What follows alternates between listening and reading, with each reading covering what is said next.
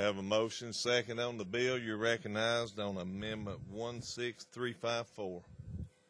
This amendment right here basically says that the Department of Safety shall not change the wording on the handgun carry permit. We have a motion second on the amendment. Questions, discussion on the amendment. Before we get started, of course, this is a bill that's, for some reason, we've had a lot of discussions. There's been a lot of people on both sides of this issue have shown a lot of interest. The bill has had a fiscal note. It's not, and I think in the posture we're in right now, as far as this committee is concerned, it does not have a fiscal note. So further questions, discussion on the amendment. Leader McCormick, you're recognized. Thank you, Mr. Chairman. And I would like to say the fiscal review folks led by Lucian Geis, they respond to the information that comes to them. They did not make up a fiscal note for this bill. They just respond to what the departments tell them, and I think they generally do a pretty good job, except on some of my bills sometimes. No, I'm just kidding. They do a good job, and that fiscal note fiasco is not their fault. Thank you. And I'd like to echo what the leader has said. They do a fabulous job. There's been comments made out there that different people on this committee have put fiscal notes. That's just not the way it works. There was a lot of bills tonight. We had members sitting out there that had fiscal notes on their bills that didn't get funded. Some did. And that's the way the process works year in, year out. But I know the sponsor of this bill, he's worked hard. He's got it to this point, and we have a motion and second on the amendment. All in favor of adding the amendment on the bill, say aye. Aye. Opposed, the amendment goes on. We're back on the bill as amended. Questions, discussion on the bill. Thank you, Mr. Chairman. First, I would like to thank Lucian. I did request a fiscal note update, and it happened pretty quickly. I appreciate that because this is the second to last day. Thank you as well, Mr. Chairman and committee. I would like to request a roll call vote on any motions on this bill. House Bill 2409 would allow all eligible Tennesseans to be able to carry firearms openly and without a permit. The latest amendment has been given a fiscal note of not significant, and the bill has already passed the Senate 25-2. 32 states in our union allow for the open carry of firearms. 18 of those states allow for the open carry without a permit. 6 of the 8 states surrounding the state of Tennessee allow for open carry of firearms without a permit.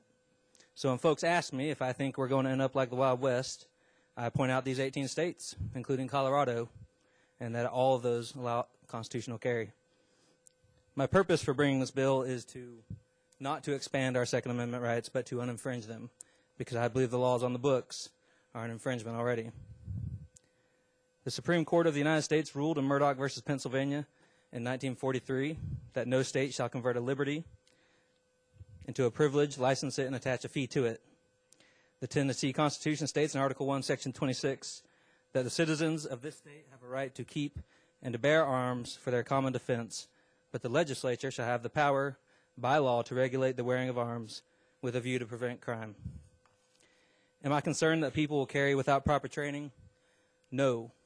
I believe that Tennesseans are responsible enough to make that decision for themselves, and that their government does not need to tell them that they have to make that decision. In fact, our Constitution guarantees the right to bear arms. It does not say you have to be trained to do so.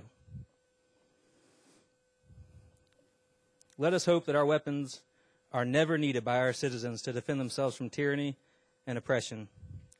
But let us never forget that the common people knew when they demanded the Bill of Rights, and armed citizenry is the first defense, the best defense, and the final defense against tyranny. I have a question that I would like each and every one of you to consider. Would we have attained our independence from Britain if our colonial ancestors were not allowed to carry weapons? Take a look at what's happened in Nevada this weekend. Very similar to what happened in Boston in the late 1700s. Citizens stood up against an aggressive government. Bringing snipers to round up cattle is not what I call a responsible government. Nevada is an open carry state. If it weren't, the feds could have arrested any of those folks out there for carrying a weapon. In 1788, Patrick Henry said, Are we at last brought to such a humiliating and debasing degradation that we cannot be trusted with arms for our own defense? As Americans and Tennesseans, we must come together, rise above the rhetoric, and actually do something that protects the constitutional rights of our constituents.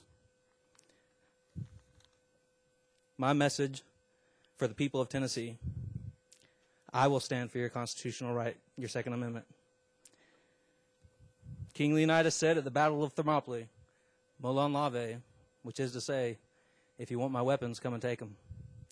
Thank you, Mr. Chairman and committee.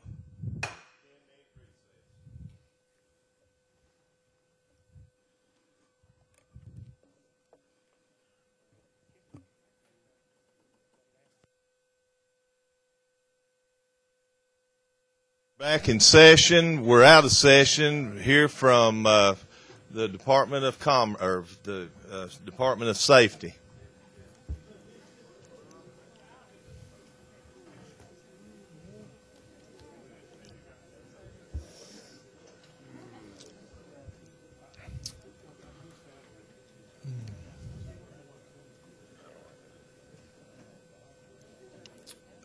Thank you, Commissioner, for being with us on a late night session. You're recognized.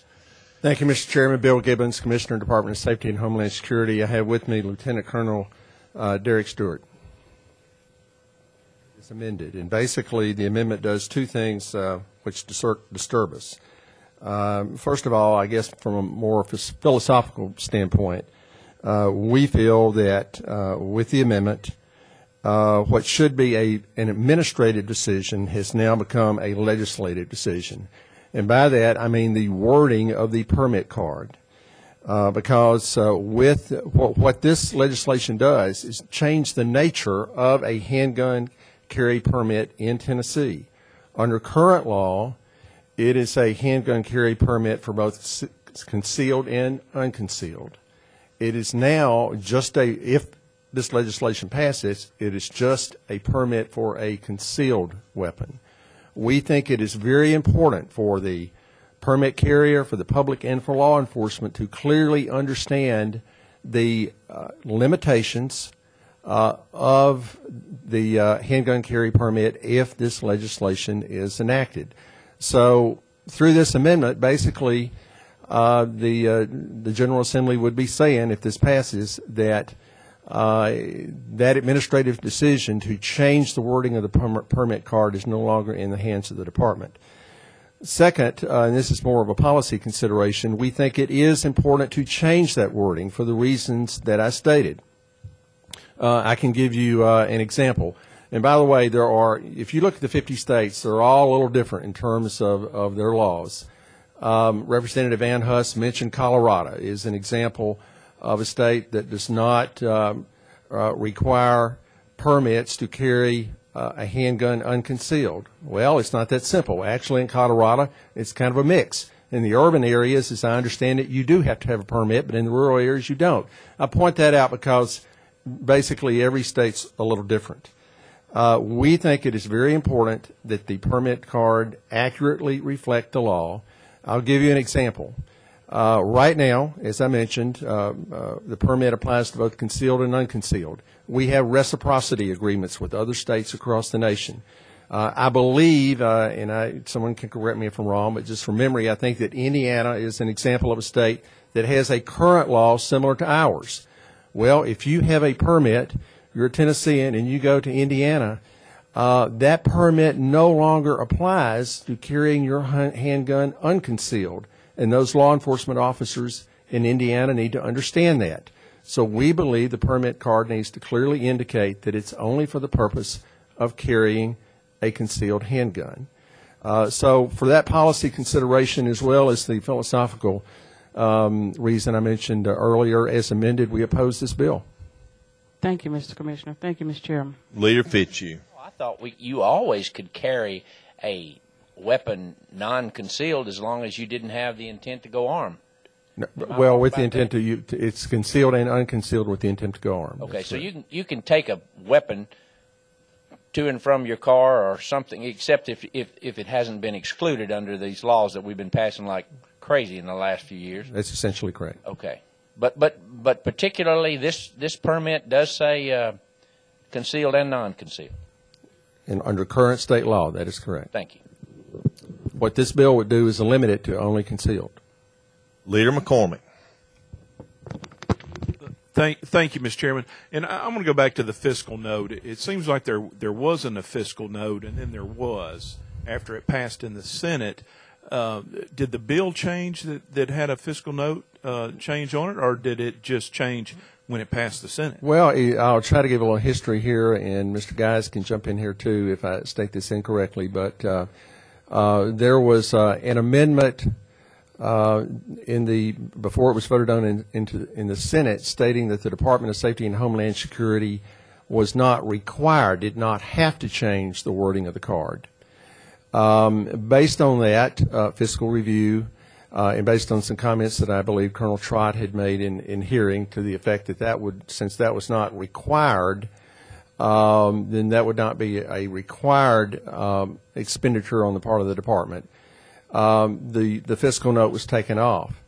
When I discovered that, I made it very clear to Mr. Guys and to fiscal review that while it was not required, as a matter of policy, the department felt it was very, very important for the reasons I just stated that the handgun carry permit card accurately reflect our state law. So while the amendment said it was not required, frankly, as a matter of good policy, we felt that we needed to make that change. At that point, fiscal review issued a new note indicating that $100,000 expenditure for the department. Maybe I didn't hear it, but did the bill change or did your mind change after it passed the Senate? Basically, no. Our mind did not change at all. We have consistently stated that the permit card needs to accurately reflect state law. That has been our position consistently throughout this. That remains our position. Thank you, Mr. Chairman. Any further questions? Seeing none, thank you, Commissioner. We're back in session. Any further comments, statements? Representative Alexander, Vice Chair Alexander. Thank you, Mr. Chairman. Mr. Van Huss, I like the King Leonidas quote, and I agree with you. If somebody wants my guns, they can come get them. And you and I both know there's only one way that's going to happen. We agree on that. But what I want you to understand is that regardless of whether this bill has a fiscal note or not, I believe that Tennessee's gun laws are good common sense gun laws. And I believe that they strike that balance that we strive to in individually or in maintaining the individual rights and safety of the citizens. And I see no compelling reason to change them. So I will be voting no on your bill, sir. Leader McCormick. Thank you, Mr. Chairman. I have a question for the sponsor. Now, as amended, the bill will only be open carry for unconcealed, but the permit will still be in effect for concealed. Am I right on that? That is correct. Can I ask you why you did it that way rather than just having it all be constitutional carry? Yes, sir. Well, the purpose for still requiring the permit for concealed is because it takes away the fiscal note, supposedly at the beginning took away the fiscal note off the bill. So if you had proposed it just a blanket constitutional carry, there would have been a fiscal note attached to that? Yes, sir. Representative Wendell had a bill that did that, and it had a $4.5 million fiscal note. Do you remember based on, it's not fair for me to ask you maybe, do you remember what it was based on? The number of permits would drastically decrease, and the Department of Safety came up and testified in civil justice and said that because mine still requires a permit for concealed, they did the research and said that most of the other states that did that didn't lose any revenue from it. Okay, so if you got rid of the permits altogether, they would lose the permit revenue. Yes, okay, thank you. Yes, sir. Further questions, discussion? Seeing none, is there objection to the question? Hearing none, we're ready to vote. Mr. Clerk, call the roll. Ayes 1, 10 nays. Thank you, Bill? Mr. Chairman and committee. The bill fails.